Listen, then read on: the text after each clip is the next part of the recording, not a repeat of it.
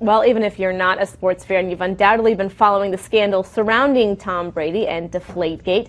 As of Thursday, a federal judge gave Brady the green light to play in the home opener. So let's talk to Dominic Romano. He is a sports law attorney. We were talking with him earlier and were interrupted. So Dominic, I want to get your reaction to the news on Thursday.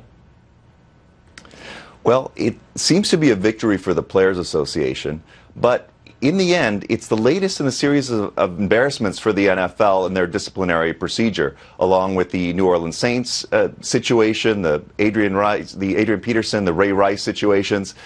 The NFL has to be clear about its disciplinary procedure. The punishments must be clear. The process must be clear. The judge basically ruled on procedure. The judge did not decide that Brady is absolved from any involvement or that he was right in destroying evidence or anything of that nature. So it's not a clear win for Brady, but it definitely provides a blueprint for the NFL on what to do in the future to avoid these embarrassing situations. Right, and I want to elaborate on something that you said, and for our viewers at home, to clear it up, the threshold for imposing discipline, according to the NFL, requires finding strong probability of wrongdoing, but the league did not find deliberate intent in this case. So are you surprised in this?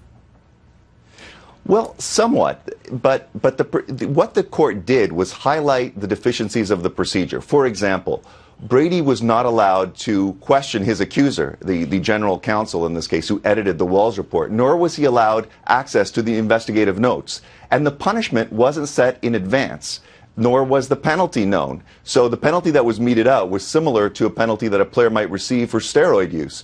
So all of these things combined made the judge vacate the arbitrator's decision. And now this could be appealed many times over. Right.